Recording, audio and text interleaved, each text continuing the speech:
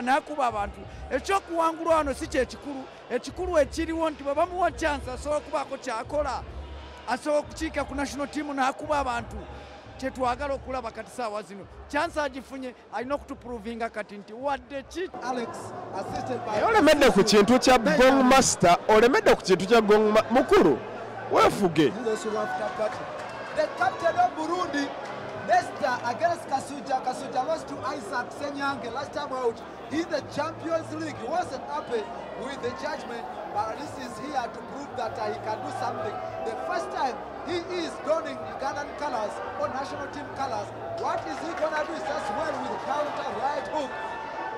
I want to believe that he has the chance. Nakubano Murundi, bomulaba akulagira danti ninamu ku experience. Atakomyawo mangu emikono ninaku magezi era ye Murundi gwe nalabye wadoliye wangude alinako ku magezi ne bwakuba omulaba wadde akuba musirap naye akulagira ddala nti sirwana bulwanyi. That is the challenge. Nestor Nduwarugira, the Burundi national team captain tonight, is a 26-year-old 67 kgs fighter. He is a businessman. He is a quarterfinals in the African Boxing Championship in Mozambique, Maputo. He lost to Isaac Senyange Jr. Ono Senyange go yakuba okuberanga agenda. At the end of the day, Martin Kado, in your opinion, are we beginning or shall we ask for repentance? There's a count here coming in. It looks like it might be 5 count. 8 count. Enda bulungi fight ekakanye bulungi era ye Murundi wadde punch bamukubye bamubalidde ye Murundi akyazanyidde obulungi akyali omukakamu. Here has a vested interest.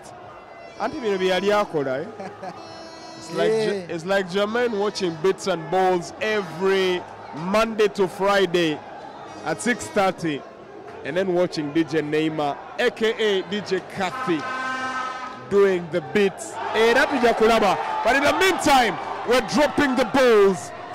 And now it's the big punches going in. For the moment, Uganda is looking like they want another knockdown. Martin Kado. Yeah, surely Kasujja should be the man to prove his point, because the argument has been there whether he is a better boxer, because every time we watch Kasujja, he narrowly loses. We want to know what causes the losses.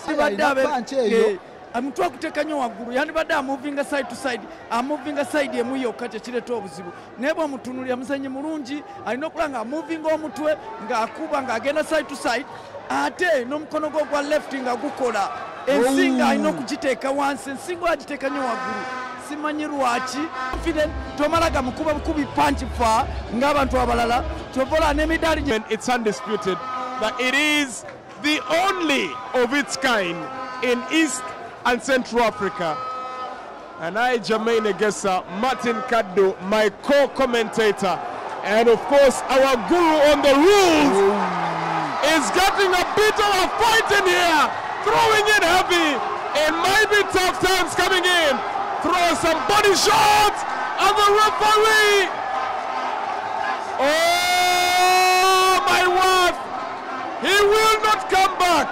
He cannot come back. He wants to let it go.